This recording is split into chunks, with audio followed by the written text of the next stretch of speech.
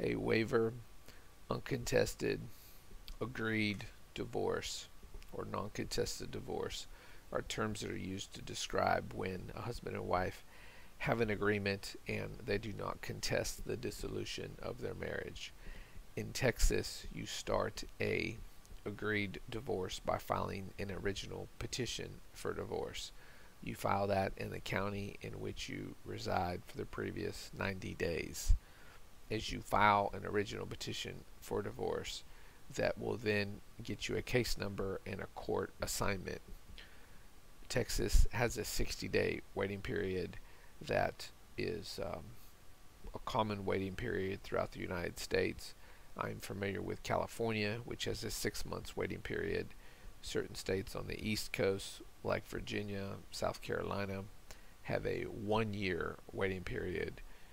The shortest waiting period I'm familiar with is Florida, which is 20 days, and then Georgia is 30 days. So with the 60-day waiting period or cooling off period, if a husband and wife get into heated arguments as to their relationship, then that gives them time to see if this is really what they want to do. After the divorce is filed, you will need to prepare a final decree of divorce coupled with any other supporting documents that may transfer real property, transfer title to vehicles, divide retirement accounts. If you have children, your children will need to be addressed. Also, as a caveat, any children born of the woman, regardless of whether or not the husband is the father, in Texas will need to be addressed. If you have a court order in regards to the children, then you will need to attach it to the final decree of divorce, or at least disclose it to the court depending on your judge's personal preference. Generally, they will want to see the certified copy of a final order in suit affecting parent-child relationship. Now, if your children do not reside in Texas, then Texas has no jurisdiction over your children. So if the wife has moved to New York and you are trying to get divorced in Texas and you are a resident of a Texas county, and the wife has had 3 more children with another man in New York, well, in that fact pattern, Texas would have no jurisdiction over those 3 children.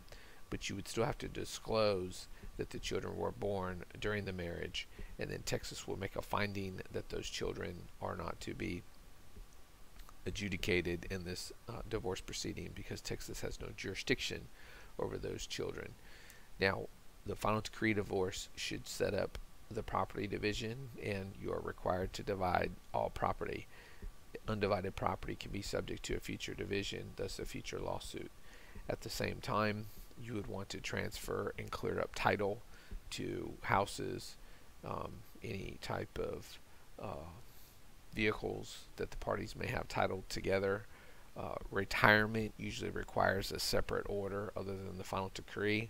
If it is through an employer, if you have an individual retirement account, you can do those by letter and you don't need a qualified domestic relations order. Health insurance for the children and rights and duties for the parents who determines the residence, or an agreement to restrict it to the residence of the children to a certain area. Educational decisions, those decisions and the rights of a parent would need to be specified and allocated in the final decree of divorce. Once you have the form prepared, reviewed, and signed, you would also need a waiver of service. Some counties require a parenting class if children are involved, which is generally a 4-hour parenting class. You may take that generally online, although the live class is offered in the bigger cities. The prove up of the divorce is done in front of a judge most of the time. I am familiar with one court that now allows prove ups to be done by a sworn or written affidavit, which are the same questions that would be asked of you in front of the judge. Either you would give an oral narrative as to these questions and the responses, or your lawyer would ask you the questions. The questions that you would answer in front of the judge would be, please state your full name. Are you presently married to your spouse? Prior to filing this petition for divorce, had you been domiciled in Texas and a resident of Harris County for the preceding 6 months, or the county in which you reside Has your marriage become insupportable because of a discord or conflict of personalities that has destroyed your marriage? Is there any chance you can reconcile and go back and live together as husband and wife? During this marriage, were there any children born or adopted? Is your wife expecting a child at this time? Have you addressed all issues of health insurance, child support, conservatorship, and visitation between you, your spouse, and your children in this final decree divorce? Do you believe that is in the best interest of your children? These children own no property other than their personal effects. These children are under no court orders. This is the first time a court order has been issued in anywhere in regards to these children. Now, of course, if you have court orders, you would disclose the court orders and you would attach them to the final decree divorce, and you would generally ask that those court orders continue to govern all issues in regards to the children. You believe that these agreements you've entered into with your spouse are in the best interest of your children. Now, you and your spouse have also entered into an agreement in regards to the division of the marital property and the marital debt. You have listed all marital property that you both own here in this final decree of divorce. Yes. Do you believe that to be a just and right division of the marital estate? I do. And I recommend to have your spouse sign the final decree of divorce, because then it becomes an agreed judgment.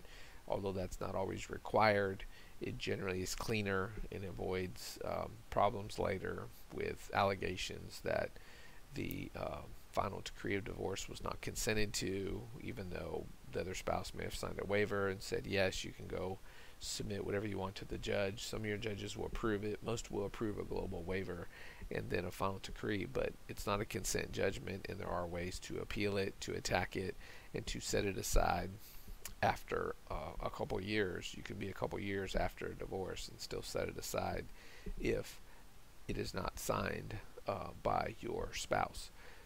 So I would reference the last page is generally where the signature is at. Are you familiar with your spouse's signature? And is that your spouse's signature on the last page of the agreed final decree divorce? Are you asking the court today to dissolve your marriage and approve your agreements? Generally, the court then will approve your decree divorce and sign it, and depending on your county in which you reside, you may be able to get a final decree within 10 or 15 minutes. In Harris County, the clerk has to index it, and they're a lot busier, so generally it's 7 days in Harris County before you can get your certified copy, but then once it's indexed and imaged, you can pull it anytime.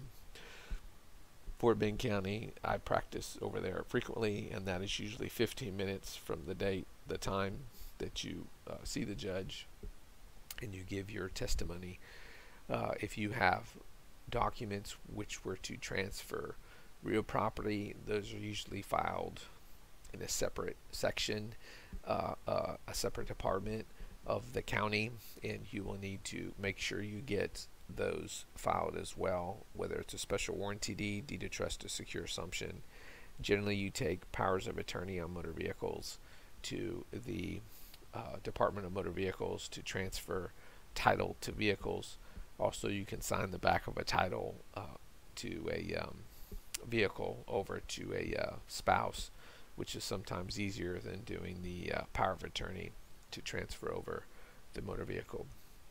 My name is Michael Busby, and these are the general procedures to do a uncontested, agreed, non-contested divorce in Texas. I practice primarily in Harris and Fort Bend County, and my number is 281-DIVORCE.